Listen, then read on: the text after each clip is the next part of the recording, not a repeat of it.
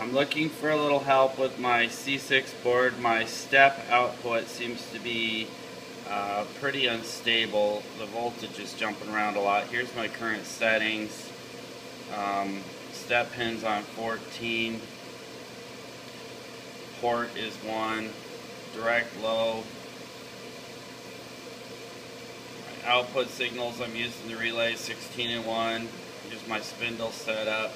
All this is turned off. I'm using the relays.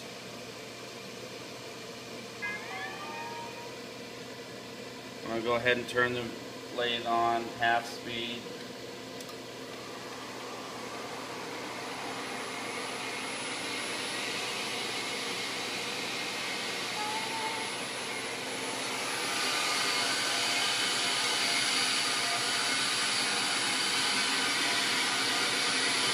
My input voltage is 12.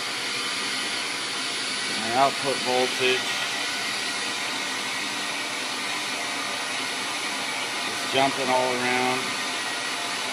Seems to be causing the VFD to fluctuate quite a bit.